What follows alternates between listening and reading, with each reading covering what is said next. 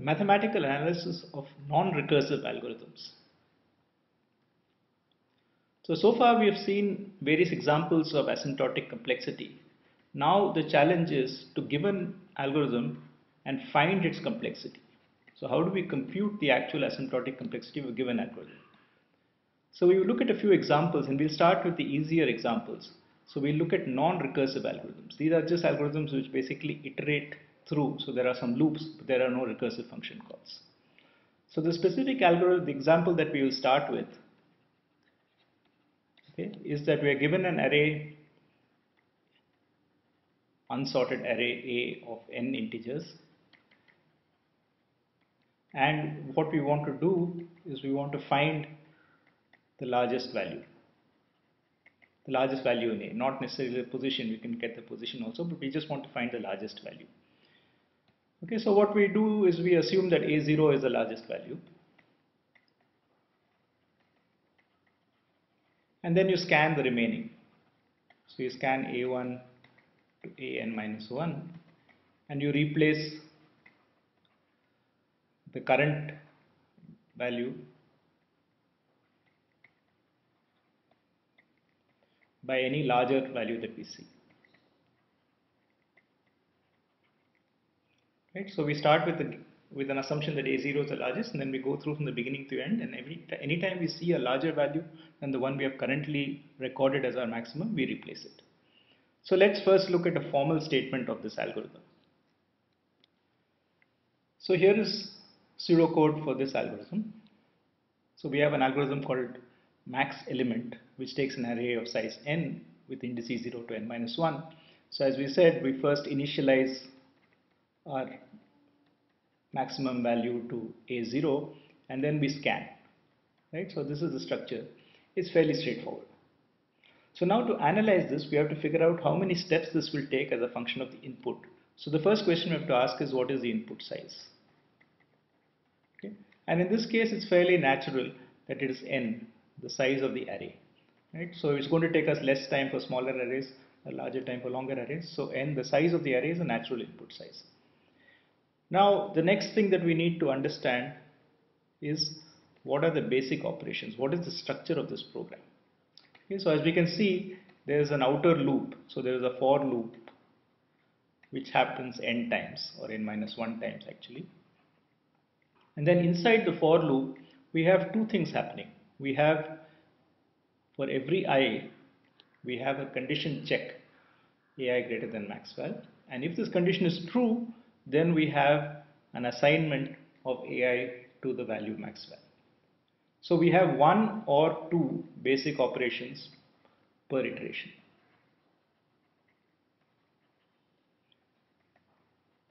Now this one or two is a bit annoying, but as we have seen, in asymptotic complexity, we are not particularly concerned about factors of 1 or 2. So we can just take this as one basic operation per iteration and we'll be fine. So now let us write a function. So let us write C of n to denote the number of basic operations for input of size n. And now what we have seen is that we have to add up one basic operation for each iteration of the loop. How many loop iterations are there? Well, we go to the loop from I equal to 1 to n minus 1. So there are n minus 1 times we have to add up one basic operation. And if you think about this, this is just going to be n minus 1, because this is 1 plus 1 plus 1 n minus 1 times. And so therefore this algorithm is theta of n, because n minus 1 and n are related by theta, because in both directions you can find constant factors which keep them within each other.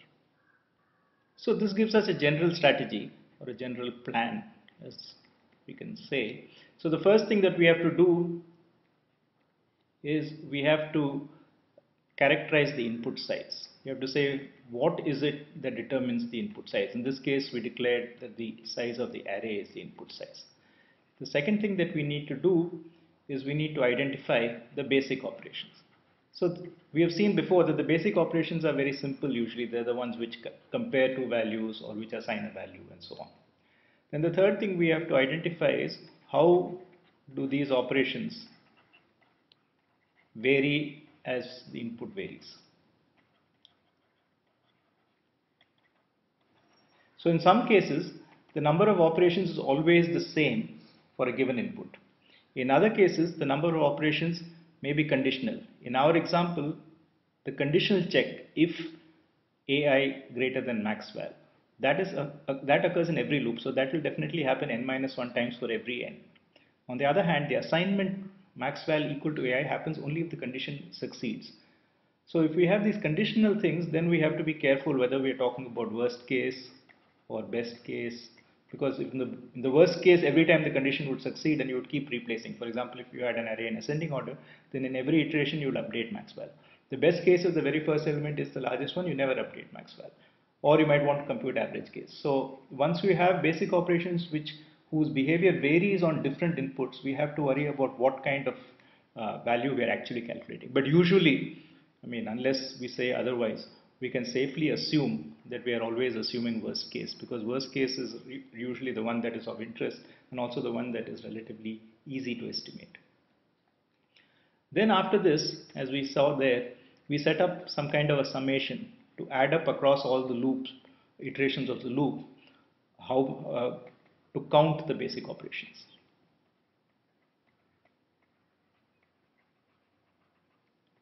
And the last step is to actually evaluate the sum. So in some examples like the one we just saw, you can actually add it up and get an explicit answer. Otherwise, you at least want to estimate the order of magnitude. Even if you can't get the exact answer, you want to know whether it's n or n squared or whatever. Okay, so this is our basic recipe now. We start by characterizing the input, we identify the basic operations, we check how these operations vary according to the input size, set up a sum to add them up and solve the summation. So since we'll be solving a lot of sums or summations, we should know some basic things, right? So we have to review some basics about summations. So there are first some simplifications or manipulations that one can do. So the first manipulation that one can do is move constants out. So if I have a summation of the form summation I equal to some lower bound to some upper bound of C times AI. So I have some values AL plus 1 and so on. Each is multiplied by a constant. Then this constant does not depend on the value of I. It doesn't depend on the position. So I can just take it out and I can simplify my summation to C times the summation I equal to L to U of AI. Okay, so this is the first simplification one could do. The second simplification that one could do very often is to rearrange and recombine.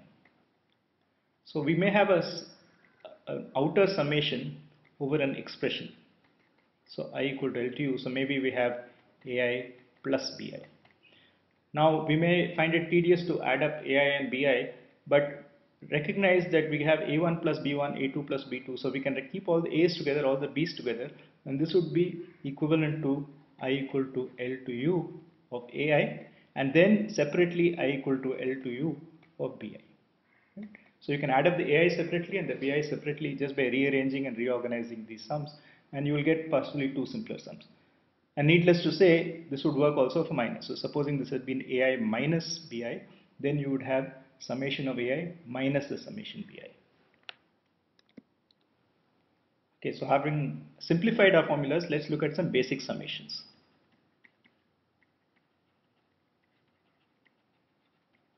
So the first one is something we've already seen in a special case. So supposing we want to add up from some lower bound to upper bound, just the number 1. Okay, so we did it in our previous case from 1 to n minus 1. Okay, so this is just going to be u minus l plus 1. So for instance, if you want to know how many numbers lie between 3 and 13, is 13 minus 3 plus 1, including 3 and 13. So you get actually not 10 but 11. So you have to be a bit careful about this plus 1. The other thing that happens very often in our analysis of algorithms is to add up from I equal to 1 to n, I itself. That is 1 plus 2 plus n. We want this sum. Okay, and this, as some of you may know, is n into n plus 1 by 2. So it's useful to kind of remember this, and an easy way to remember is to look at a nice proof by Gauss. Okay, so Gauss made the following observation. So he said, let's prove this. So let's write 1, 2, 3 up to say n. And then in the next row, let's write the same thing in reverse. So we write n, n minus 1, n minus 2 to 1. Okay. And now Gauss said let's add the sub column wise. So n plus 1 is n plus 1 of course. N minus 1 plus 2 is again n plus 1. So each of these columns adds up to n plus 1. How many columns are there? Well, there are n columns. So if I add up across all the columns, okay, then what I have is n columns times n plus 1. Right? So this is the total summation. Now, what does this sum represent? It represents the sum 1 to n once and the sum 1 to n again. So this is actually 2 times the summation I equal to 1 to n of I. Right? So therefore, since this is 2 times the summation, if I divide this by 2, okay, then I get exactly the summation I equal to 1 to n. So this is an easy way to remember this formula, that the summation I equal to 1 to n of I is just n into n plus 1 by 2. So let's move on to another example. So in this example, what we want to do is check if all elements in an array A are distinct. Right? So you have n elements, you want to check whether all n are different. So what you do is that you start with, for each I, you compare AI to everything to its right. AI plus 1, blah blah blah, up to an minus 1. Right? So if you find that AI is equal to something to its right, then you know that the elements are not all distinct. On the other hand, if you don't find AI equal to something, you go to AI plus 1 and do the same check. So in this way, if you go through this whole thing and you don't find any element which has any matching value to its right, then you know that all the elements are distinct. So once again, let's write down this as a formal algorithm. Right, so here's the algorithm, unique elements, which takes as input an array A from 0 to n minus 1. So what it does is it tries out each position in sequence. From 0, you only have to go to n minus 2, because once you reach n minus 1, there is nothing to its right. Remember, we want to compare each I to everything to its right, so we stop at n minus 2. So this is the first, this corresponds to this for each I. And now we want to check, go from I plus 1 to n minus 1. So basically for j equal to I plus 1 to n minus 1, and this is the second part of this thing. Okay. If you find AI is equal to AJ, then you know that your answer is false. And at the end of this, if you have never returned false, then you will return true. Okay. So once again, we want to analyze this. So the first thing we have to decide now is how many times this loop, this outer loop, is going to iterate. Because if you find AI equal to AJ, notice that this algorithm will exit prematurely. Right? So there are situations in which this algorithm will not go through the full set of iterations because you have this return inside the loop. So here is a case where we have to be careful about what we are estimating, and what we are really estimating is the worst case. Right? So what is the largest number of steps that this algorithm is going to take? So when is the worst case going to happen here? Well, there are two situations. The first is the easier one to understand, is that actually everything is distinct.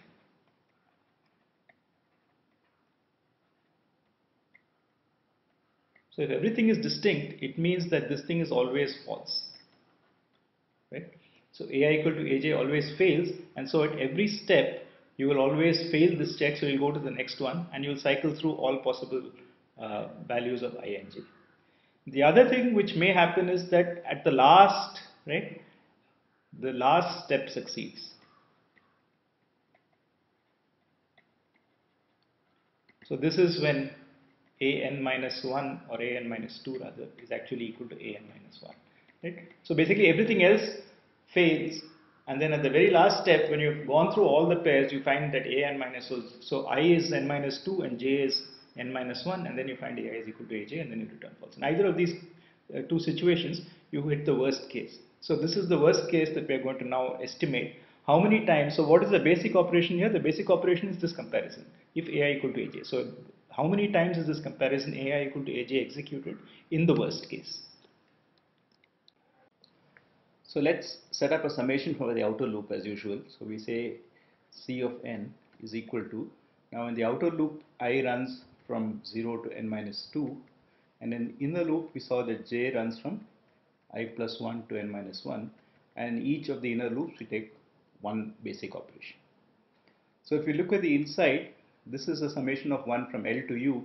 So we can simplify this using our earlier summation rule to say this is I equal to 0 to n minus 2 of the upper bound minus the lower bound plus 1. Right? So in n minus 1 minus I plus 1 plus 1, we can cancel a minus 1 and a plus 1, and we can further simplify this as I is equal to 0 to n minus 2 of n minus I minus 1. So this minus and plus gives us a minus I.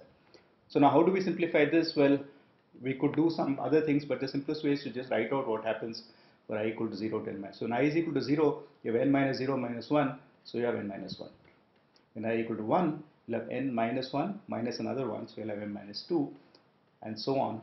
And finally, the last step, when we have I is equal to n minus 2, we'll have n minus n will cancel, plus 2 minus 1, so we'll have plus 1.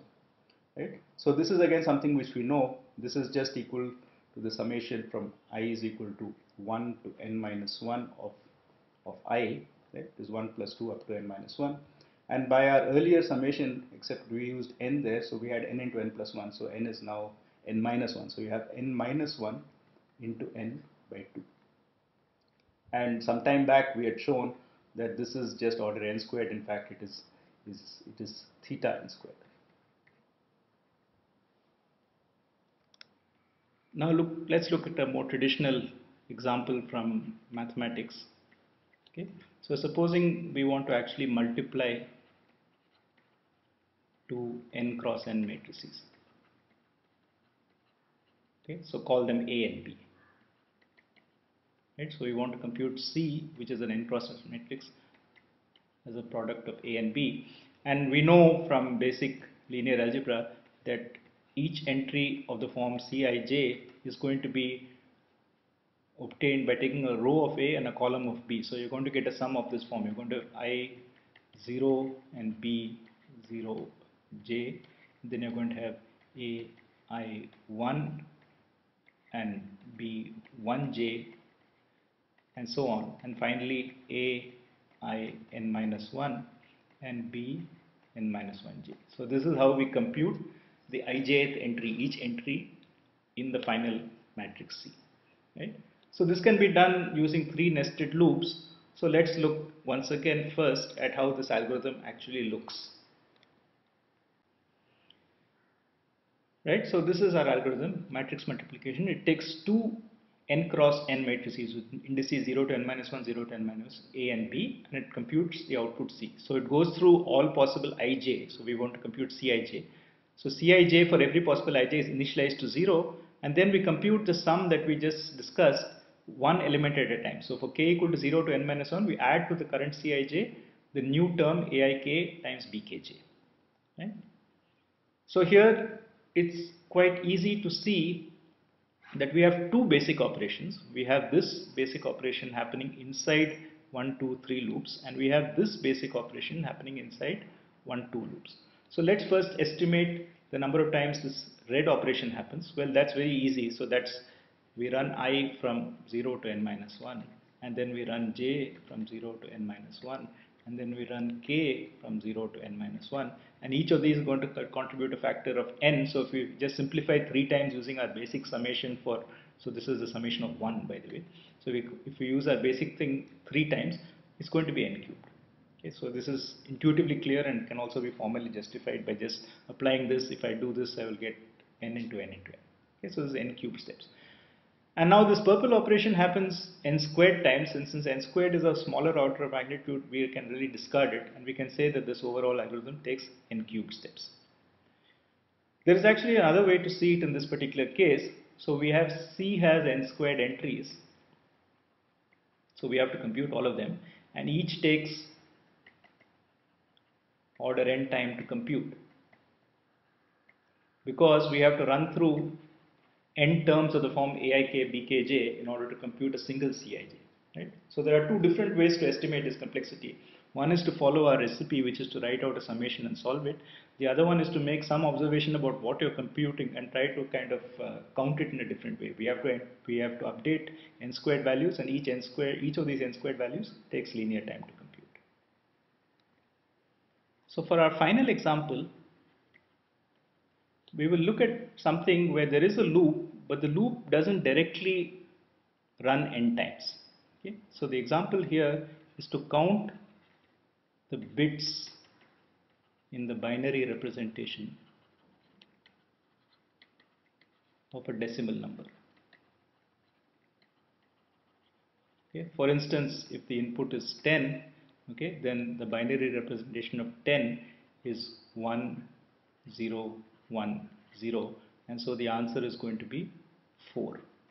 Okay, so we want to count the length of this. How many digits are there? How many binary digits? Right?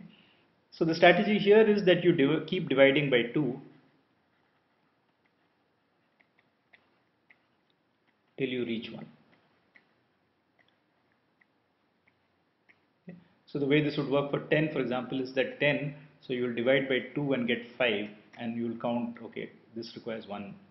Okay, now 5, you will kind of, when you divide this by 2, you're going to get 2.5, so you just keep 2, and you'll say this is 1 more. Now you divide this by 2, so you'll get 1, and then you say this requires 1 more, and then you'll divide this by 2, and you'll get 0, right? And you'll say this gets 1, and now you've reached the end, and so you have 4 digits. Okay, so this is the algorithm. So as we have done before, the first thing we will do is write out this algorithm formally. So here is a formal description of the algorithm, right? So we start by assuming that the number of digits is 1, and then we keep dividing by 2 at each step till we get down to numbers smaller than 1. And here, this operation here is the floor function, so this throws away the fractional part. So when you divide by 2, if you get a half, you throw it away. So now the point of this example is that this loop, although the input is n, this loop actually doesn't execute n times, right? So you start with n, and then you go to n by 2, and then you go to n by 4, and so on until n reaches 1, and this will happen after log 2 of n steps. So log 2 of n steps, you will end up with n is equal to 1, and that's because log 2 is precisely defined that way. How many times can you divide by 2 till you reach 1? Alternatively, starting with 1, how many times can you multiply by 2 to reach n? So that's the definition of log 2 of n. And so this loop actually takes log 2 of n. So the crucial thing here is that we don't have a summation which depends directly on n, but rather we have to look at the behavior of the loop and decide how many times it's going to, or compute how many times it's going to iterate. So another thing that we have to just to remind ourselves is that this is actually a sort of number theoretic function. So if we are really formally estimating its input, so the input size should be the number of digits in n. Okay, and the number of digits in n is actually, since it's a decimal number, is log 10 of n. But log 10 of n is a constant factor away from log 2 of n. It's just multiplied by or divided by log 2 of 10. And so this algorithm is actually linear, but that's not the point of this exercise. The point of this exercise is to show that the dependence of this loop on n could be not very obvious. It's not directly n or n squared or something, but something which really depends on something that's going on in the computation. So with these 4 examples, we have seen basically how we can start with an algorithm, okay, which in these simple examples was non-recursive, okay, and come up with some measure of its asymptotic complexity. And the idea is that we would like to set up a summation which expresses the number of basic operations, and then we solve the summation, right? So this is one simple class of algorithms for which you can follow this recipe and you can compute the complexity. What we will see in the next section of this chapter is how to do the same thing for recursive algorithms.